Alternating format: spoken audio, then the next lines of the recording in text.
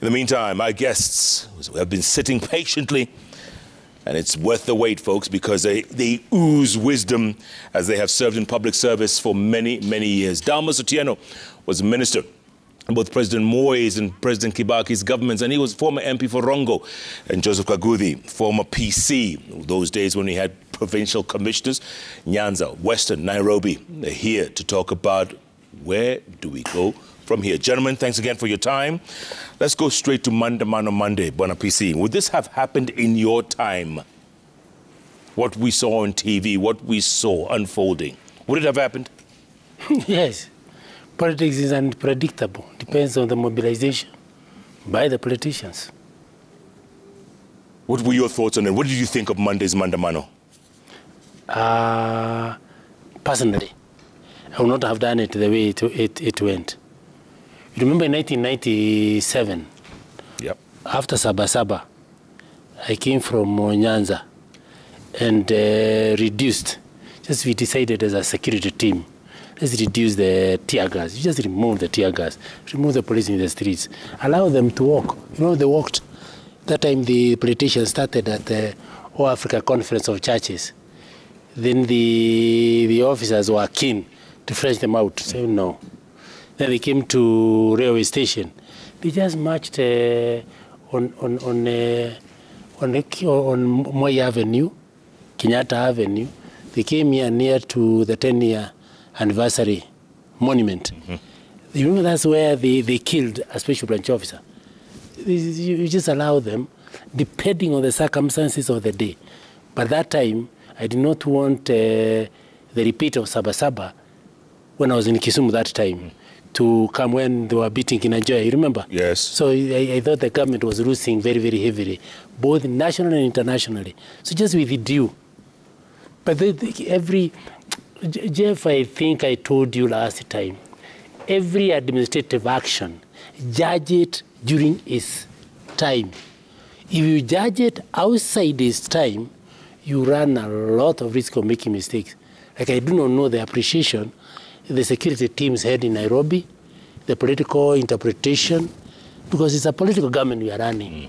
And it got to be judged according to its time and the circumstances of that time. So good or bad, I would make a mistake. Unless I judge it according to the way it was that time, right, the way we saw it. Yeah. Waziri, as a former minister, your thoughts of the Mandamano? As a mass movement mobilized masses of Kenyans, what was the objective? Kenya priorities should remain development, development, development. So anybody mobilizing masses just for the sake of masses to be mobilized and to be seen, that is just credit for the leaders. But it should be credit for the Republic.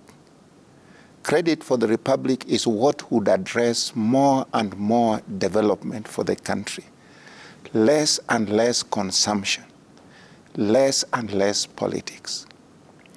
But if you go and approach where it is politics, politics, politics, what are you doing? You are not addressing the development needs of the Republic. Now, to address development needs for the Republic, I would have been much happier if we had those numbers being mobilized for a development activity. Are we going to produce more maize? Can you imagine we are importing maize? Kenya, a republic that has grown maize for so many years. We are soon going to import vegetables and tomatoes and onions and what have you. It's ridiculous. So leadership attention should be addressed towards the development of the Republic, beginning with the right technology, followed by the necessary capital for the country to undertake activities that would add to the development agenda of the Republic. Yeah. So my only problem with what the mass action addressed is that none of it is developed. Later on, they picked a few issues like cost of living. Has the demonstration taken it? The demonstration is telling somebody to do it. Why not you? Yeah. You see, they talked about other issues that would be necessary in the Republic. So you are using mass action to communicate to somebody else to do. But what about you? When you are in a leadership that has such a large following, you should be the one doing those things. To reduce the cost of living now, we require activity down back to our agriculture. Would mean that we address reduced importation. Now, to reduce importation, we must produce enough to export. Now, if that kind of mass action was going to address what we can produce and export, I would have been very happy about it. But if it is just conveying a protest, you are advancing confrontational politics that is undermining development. Yeah, and now it's going to be increased to twice a week, Mondays and Thursdays. That is the most ridiculous proposal, I would say. Most ridiculous. If it had to be done again, maybe once a month. But to me, conveying development needs of the country by public mass action is not fruitful enough. We should address what is beneficial to the people. In fact, you are training people, even you are training the youths, that if you need something, just make noise about it. Yeah. But we should be training the youth, if you need something, learn how to do it. By the way, the tone of the leaders. What do you think of the tone and the language of the leaders? I'm uncomfortable. I therefore would back what the clergy is saying. Let's try to come to the middle. Even worse, once the wars are fought, they end up with a table negotiation. Last time I was on your bench, you asked me the most tricky problem that I have faced. You remember? Yes. I told you one word, transitions. Whether you are talking about the transition of a cattle deep leadership, a primary school, or a national leadership. Like now, if you look at the way they are doing, it would appear they are still part of, they're messed up within the transition. The sooner they get them together to talk, ask, what is bothering you? And what is bothering you? What circumstances are you facing? What circumstances are you facing? And we bring the elders to come closer so that we can reduce what Mheshimiwa Waziri is saying, the efforts of the country towards a more productive kind of agenda. But is it true that the government is explaining what they are doing so that those ones can slow down in demanding it? Is it true that those who are making demands themselves, have they considered what is the product that will come out of all this? So both sides, remember, what we require now are elders, the conscience of society. The elders and the clergy are the conscience of society.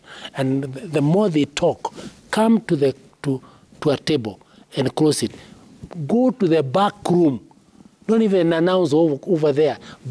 Get to the back room and start those negotiations so that the young blood, because what I am fearing, and is what is also fearing, the youth time, the youth energy, the youth fun.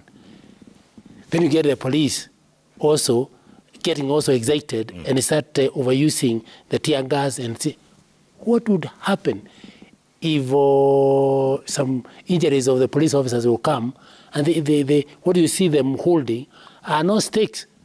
You threaten them beyond a certain level.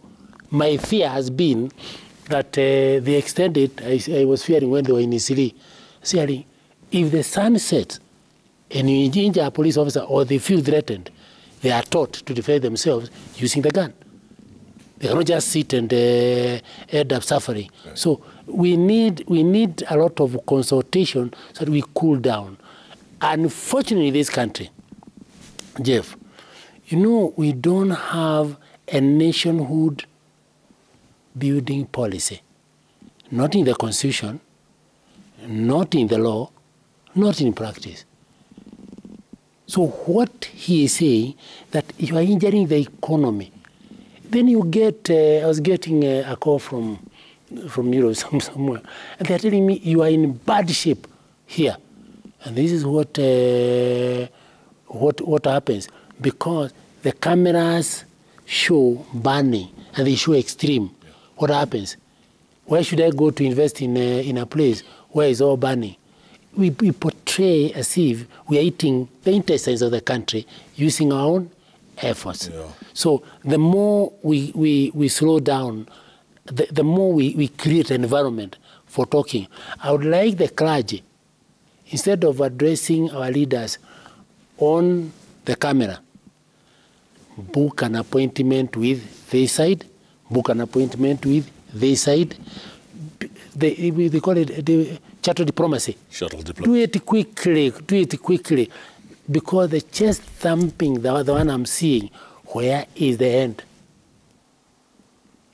Can we afford to go lower and lower in terms of the total image of the country?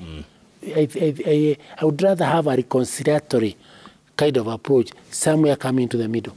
Catholic bishops today, Waziri, they volunteered to mediate between the president and the former prime minister. Should the two gentlemen, should they listen to the Catholic bishops? Should they? I think they should, because the Catholic bishops are well-meaning. These are people who are looking at the country as a whole. What is the image of Kenya you wish to convey to the rest of the world? Because as a developing country, we'll first need investments from all over the world, technology from all over the world. What image are we giving to the rest of the world in terms of participation in our socio-political development of our country? Yeah. Now, it is so important that anybody organizing any such major activity should be asking themselves, what is the objective? That is like a style of making noise to the colonialists. But we don't have any. Now we have a Kenyan government manned by Kenyans facing the development challenges of Kenyans. So you are part of that, right? Yeah. So we should be asking any activity to assess the contribution it will make to the image of Kenya and to the development of Kenya. Now, it is not like the independent movement days where noise was enough. You have been heard all over the world. The message is clear to everybody else. Those are old tactics whose time should pass and pass forever. Now, if there is an issue, it should be raised and leaders should sit and discuss that issue, arrive at a solution which will have to be implemented by the government. Yeah. So any demonstrations in future should have very clear objectives. And if there is a high cost of living, you know the solutions where it would have to come from. Kenya has to be taken back to production of what Kenya should be able to produce and have a history of capacity to do so. How do we do that? So that's why I was saying we should think of mobilizing our people to do the very things that would enhance our standards. Yeah. Right now, our development, I think, budget is hardly 19–20% of our GDP. Yet the development needs require something as high as 40% of GDP in revenue to be directed towards development. That would require the involvement of each and every Kenyan, directed by the leaders to achieve those high standards of production. So leadership time should not be wasted in just noise making. Leadership time should be directed towards addressing specific development issues. Because that is the position we had in Africa. That is the image we have had in Africa. You are now destroying the Kenyan image. You see? Yeah. That should not be allowed. And the religious leaders were very right that please, when there are serious issues, as some of which you had already pointed out, sit with the government. We do campaign once a year, when it is once every 5 years, maybe for a whole year campaign period. That time we allow you to think politics, politics, politics. Talk, talk, talk, talk. Maybe even consumption, consumption, you give people whatever they can consume. For 4 years, we should be very seriously thinking of development, development, development.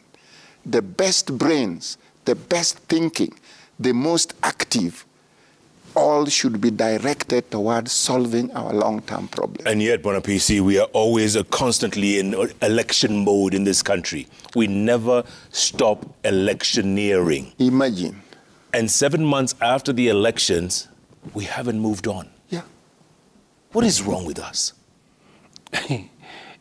Jeff, you're asking a personal view, not this time from my history of government.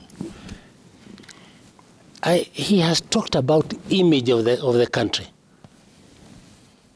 This is a country where, I repeat, nationhood is not there.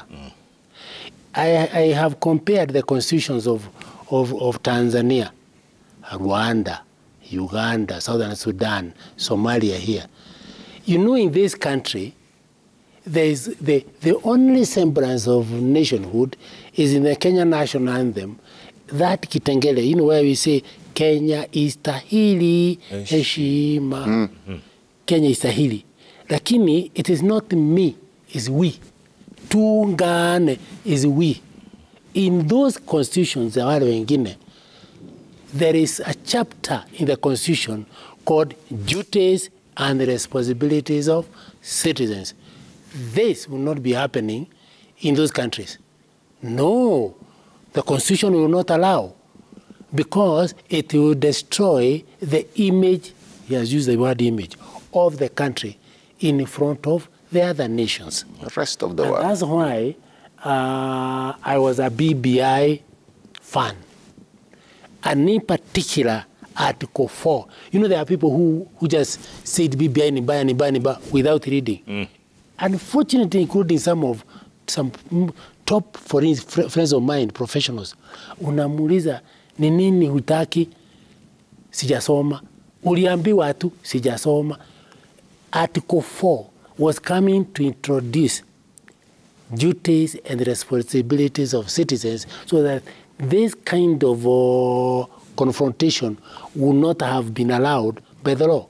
But we have one law, isn't it? Yeah. We have one country. We have one government. We have one head of state, isn't it? All those are there. Yeah. But in terms of cohesion, because you don't have the duties and responsibilities, anybody can blow a whistle and we start reacting in any direction. Ati ni haki yetu, ni haki yetu, without limitations. You are getting what I'm saying? Yes, about nationhood. I feel very sad when even we sing the national anthem, and I find that we are impatient with the 3 verses. Yeah, sometimes you only sing one. 59 seconds. We cannot afford, to create that last one. Yeah. Kenya istahili heshima. To the extent that in certain countries, even the media, you find that hiyo taharibu image ya nchi yetu. And you get them curtailing it, self kind of control, not releasing everything. Yeah. So that when he's talking about the time, the effort, and the resources we are applying, is this the best way? Who should have, how can we do it? We ask our politicians, get back to the drawing board, create that nationhood, create controls in order for us, we do not destroy our country when we are seeing. Because there is lacuna in what's happening. Yeah. If you look at the constitution now, I listen to the demonstrators. They are saying it is provided for. We can pick it. We can do this. We can pick. How do we have freedom without controls? They are right. Then on the other side of the government, I am urging, can our government, the questions they are raising, answer them? Who doesn't see we are going through a transition from a terrible situation, world calamity called COVID, which changed even our character. Yeah. That I, Joseph Kaguthi, would remain in the same house ile tulikuwa tunasema hado haja wanawake wanakaa na they don't get bored. Yeah. That I can stay in that house and go to these things. Yes. And I don't get bored. Traditionally, I ought to come and look for Jeff, look for Waziri here. We because that's the way it was. But COVID came, then the drought, 5 years. I'm not so satisfied that the rain we are talking about, I can see the longevity. But the minute I go to Google and look at the weeds in the Indian Ocean, I'm not seeing a long range or enough of that rain. If we exceed this, we have started missing getting dry rivers. Yeah. We can afford to import food for our people. But can we afford to import water? And desalination, there's quite a bit of work to be done. So let the two sides. If I was there, I would ask government, every evening issue a statement, this is what the hope, we are giving you hope, this is coming. Let that come so that even those who are getting very angry, they can see our government. You know, we have changed our structure of government from 2013. Mm-hmm. Yeah, we changed it. It is started being called Ruto government. Right. This one is being called Ruto government. It starts from being our government to Ruto government or somebody else. And you know, media inatukibiza wakati mwingine. Lakini nikikaa pahali naangalia ni nini hii sasa. And then Deputy Government, Deputy President Rigathi Gachagua says, Kenya is a government. The government is a company. And only those who voted for us are the real shareholders, and they will get rewarded. That's what he said. No, those are jokes we don't take seriously, please. Kenya is in competition with the rest of the world. And Kenya is Kenya, one political economy called the Republic of Kenya. Parties are for purposes of picking the leader. Once the leader is picked, he has to work with all Kenyans to develop the country. So what Gachagua was saying is just, he was joking. I took it that way myself. He was joking that those who are with us, those who are not with us, please, we are still going to be around. So look at us favorably. Join us. We are going to be. That was his way of appealing for unity in the country, which he knows you don't do in such a simplistic manner. Okay, the other thing is, I don't know if you heard this evening, we just got some breaking news that Parliament says they are not able to vet the 50 CASs, and they referred them back to the appointing authority, the President. The President just told the CASs, report to your various ministries. Executive order, yes. It's the government.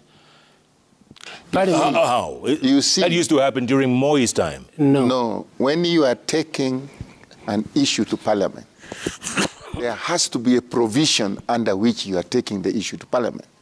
Is there some statute or regulation under which it is supposed to be taken to Parliament?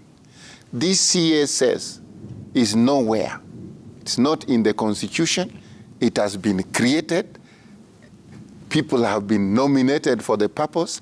Initially, there were 23. Now there are 50. I don't know if they may reach 100. You know? Yeah. So the issue is right that Parliament had no basis of handling that issue.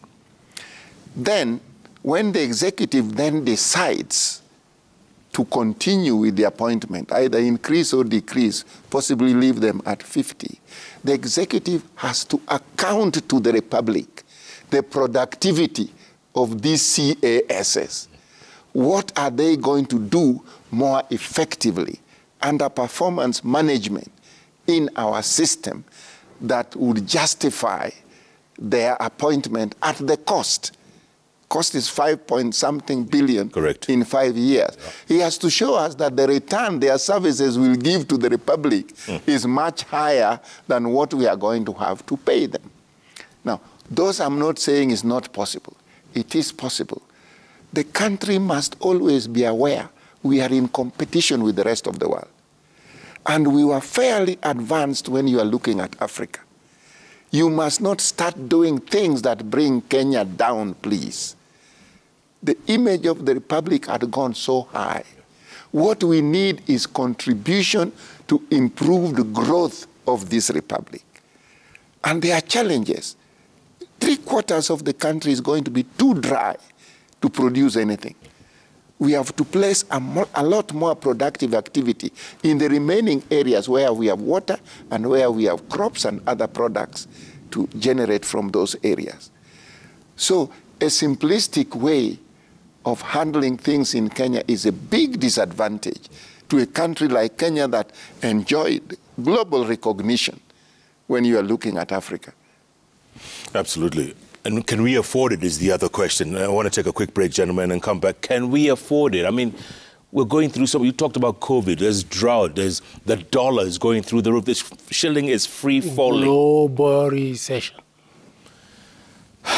Can we afford it? Hold the thought. Joseph Kaguthi, Dalmas Otieno on the bench today, oozing with wisdom. This kind of conversation we should be having, folks. I hope those of our leaders who are leading this nation